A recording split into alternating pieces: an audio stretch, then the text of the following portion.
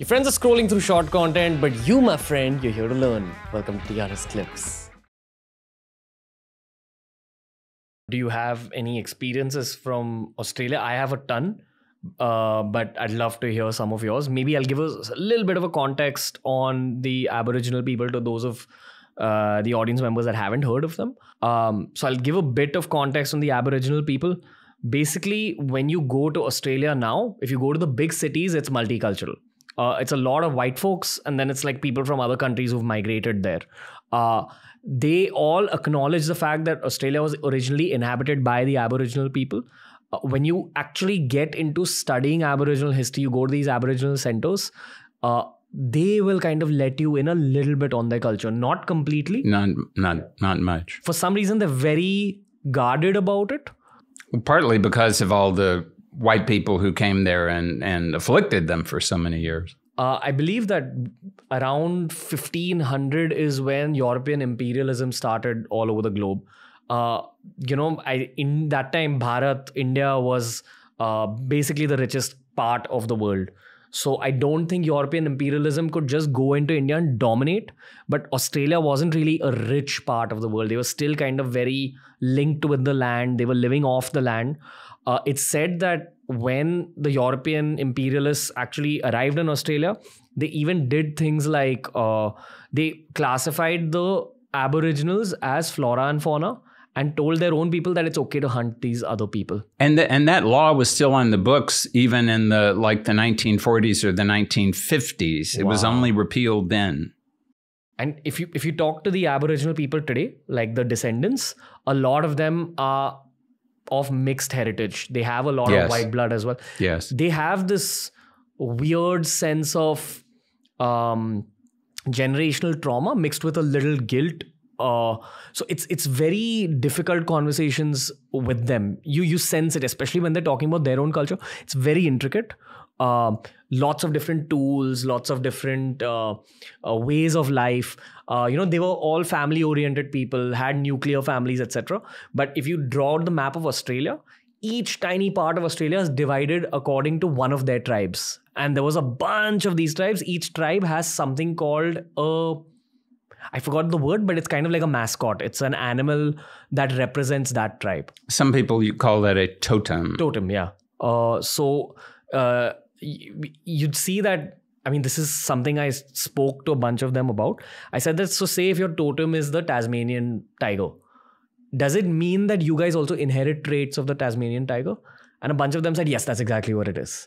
So if your totem is the orca, like a sea animal, you'll see that people from that tribe are a little more relaxed, a little more kind of seaside oriented. Of course, that's an outcome of geography as well, but they're very connected to their totems. I've actually had some occult experiences on that same trip, which I choose not to talk about. Right. But very intricate culture. And every time you talk to them as an Indian and you share some of your Indian outlooks, like when I spoke to them about Bhumima or Devi, they all got emotional. They were like, this is very similar. They did feel a bit of brotherhood with myself and my Indian guys with me. So there's some kind of deep connection between India and Aboriginal Australia for sure. But I'd love to hear your thoughts, sir. Well, I think the most important thing is that they don't, and I think this is true generally of indigenous people in the Americas also, they don't regard themselves, they don't think of humans as being separate or better than all the other animals and plants. They regard themselves as being very much a part of the environment in which they live. And that's why the land is so important to them. And that's why specific areas, and they've had tens of thousands of years, so they've had plenty of time to know which areas is meant for the men to relate to and which areas relate to the women to relate to. And in that area where that tribe is, the people in the tribe, it's their responsibility to look after those parts of the land to make sure that the land and the humans and the animals and the plants all work together and maintain a healthy ecology. And of course, we human beings think that nowadays, the modern human being, we think that everything else is somehow meant for us to exploit. And that's totally different from the way that they believe and from the way that most most traditional people of traditional cultures believe. I can say that, as I said, I haven't spent a lot of time with Aboriginal people in Australia, but the place that I've been going to for the past 25 years is a place where the original people there, their totem animals were the iguana, or the goanna, they call it in Australia, and the python. And so it has been very interesting for me to interact with those animals, because where my friend lives, pythons periodically enter the house and wander around, and the iguanas will wander around and so on, because they understand that she accepts herself as being part of that environment. She's not trying to keep them out and maintain a distance between them. She's willing to enter into a relationship with them, and then it works very well for her. Okay, I'm not going to reveal the entire story here because I've been told not to, but I'll reveal a part of it. We did this Aboriginal tour on the last day of our trip. We met someone who was from the tribe whose totem was a crow. Now, crows are actually very, very rare in Australia. Like in my entire Australian trip, I didn't see any crows. Very rare. Like we didn't see any crows across 3 or 4 cities that we visited. Now we go into this guy's land. Their temples are actually small pockets of land, either like, a grove or like the edge of a cliff. Those are their temples.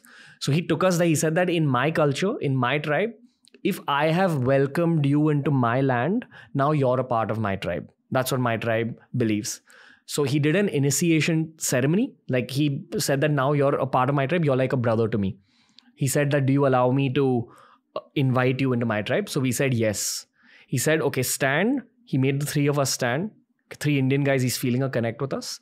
And then he started chanting. He started clicking and chanting.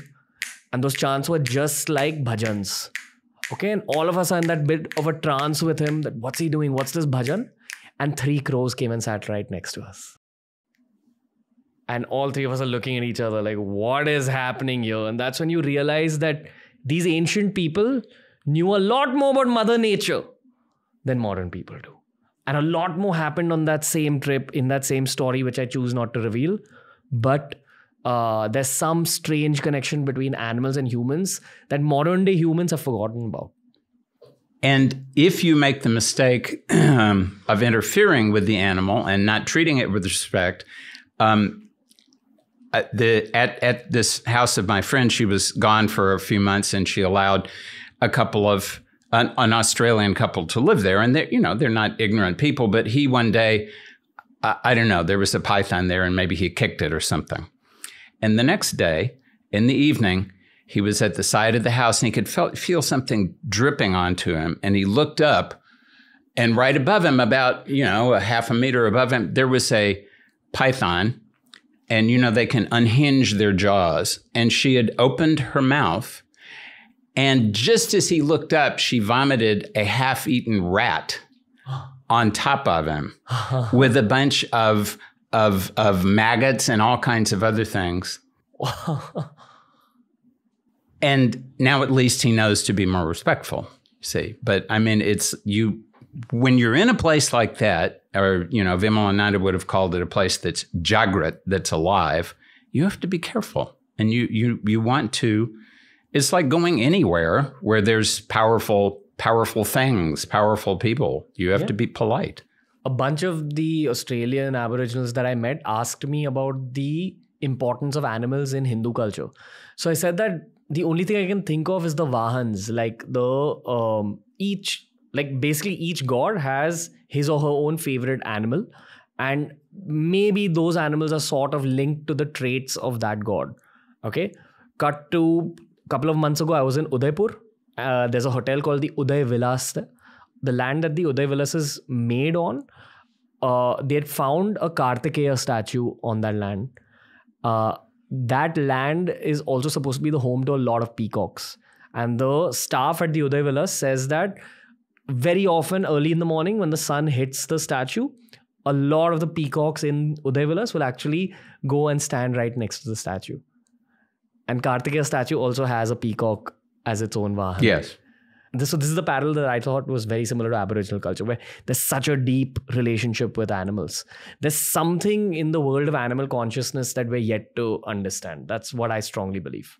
That people like the Aboriginals have not forgotten yet. Yes. The thing is that we're modern humans and we've forgotten so many things. Yeah. They say that about Bhairav Upasana as well, that if you begin worshipping Kal Bhairav or any of the Bhairavs, dogs are very drawn to you and dogs won't get aggressive with you. I don't know how true that is, but I have noticed this. Sometimes they won't get aggressive with you. Sometimes I remember going just about a year ago, going to the inauguration of a Kalabhairav temple in Tamil Nadu. And the next day, I mean, I wasn't at the temple. I was probably an hour away, but I was, and there was, I was walking along and a watchdog broke its chain and came over and just grazed my leg, but enough to draw blood. So sometimes the deity might want some blood and the dog will, I didn't end up, it didn't break, it didn't cut my pajama. It broke the skin though. So I wasn't worried about getting rabies, but I did offer the blood. And so it depends on the relationship that you have with the deity. So the dogs definitely are not going to start coming to attack you if you are seriously connected to Kal Bhairava, because Kal Bhairava will discourage that from happening. So if you enjoyed this video, make sure you check out this playlist for more videos just like this. It's TRS Clips.